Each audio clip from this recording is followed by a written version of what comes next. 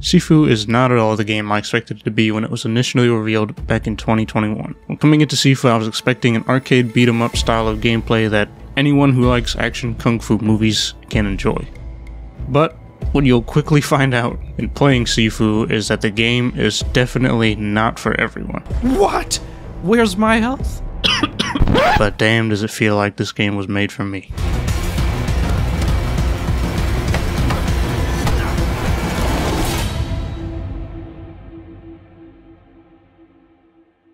The reason I say Sifu isn't for everyone is because of the difficulty. When jumping into Sifu, the game feels very difficult and it is up to the player to learn and understand the movesets and gimmicks of the enemies and bosses throughout the game. That learning process, especially when it comes to the bosses, is going to come with a lot of deaths. But in Sifu, when you die, you get right back up where you were, but older. How much older you get depends on how many deaths you've racked up. So on your first death, you'll only age 1 year, going from 20 to 21. You start the game at 20. On your next death, you'll age 2 years, because that's your second death, going from 21 to 23, and so on and so forth. As you can probably imagine, with the more deaths you rack up, your character can start aging extremely quickly.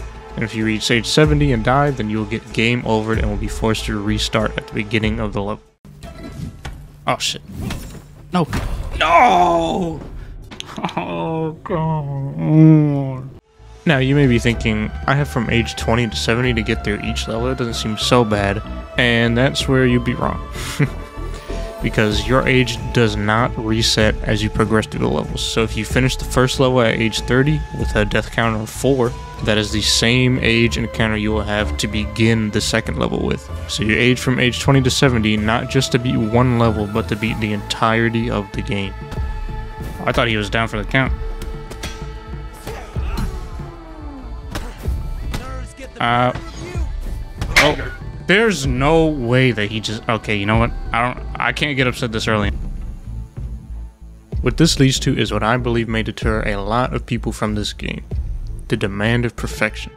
Perfection is what Sifu asks of his player, unlike games like Dark Souls and more topically Elden Ring. In Dark Souls or Elden Ring, when you beat a boss, that is it. Doesn't matter how you beat it, if you mastered it and just obliterated it, or if you just barely got by and beat it with 1 health, you did it. Pat yourself in the back and move on. But in Sifu, beating a boss and the level in general that they're attached to is just the beginning. Now you have to perfect it, because remember, that death counter doesn't reset.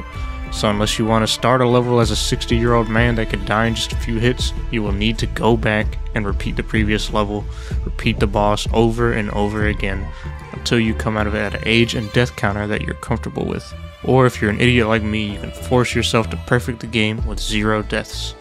We can see here, if I go through all the levels, age 20 in the top left, I ran through the whole game without dying. There's a reason that I've put over 20 hours into this 5-level game.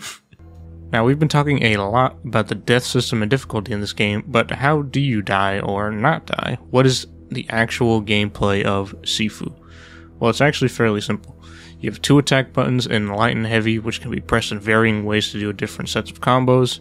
You have focus attacks, which use your built-up meter to do bigger hits. You have a parry, a dodge, a sidestep, and that's essentially it. There are a variety of unlockable moves that range from focus attacks, new combos, or weapon-specific moves. These unlockable moves, however, can be lost on a game over, but unlock the same move 5 times in the same run, and you'll have it permanently. As mentioned earlier, there are only 5 levels in this game where you'll fight your way through a number of rooms filled with enemies or mini-bosses until you reach the end of the level, where you ultimately must defeat the final boss of that level before proceeding to the next. I'm sure people will hear that and be surprised that there are only 5 levels and 5 bosses in Sifu, but that's because that death and age system is really this game's bread and butter. Like I said, the system will force you to have to replay levels in an attempt to run through them with less deaths than the previous run, and that can be quite the timely grind to really figure out a level and its boss. Well, on the topic of levels, I'd like to quickly talk about the level design itself. This game's art style and level design is just awesome. Every level is super unique with its own environment that represents the end boss of the level, and the game just overall looks really good. The levels are also fun to actually navigate and play through. There are collectibles, some of which just add more to the lore to the story, but others may be some things like key cards or just keys in general that will open up a shortcut in the level making it easier to run back through the same level on future attempts.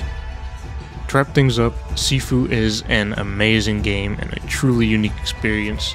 From the expertly crafted combat that is both accessible while still holding the depth for those skilled enough to dive into it, an amazing art and level design, truly unique death and aging system, adding a fresh take to the roguelike genre. Sifu all around is unlike anything I've played, and I've loved every second of it. If you're up for the challenge, I highly recommend Sifu and believe you'll love it too.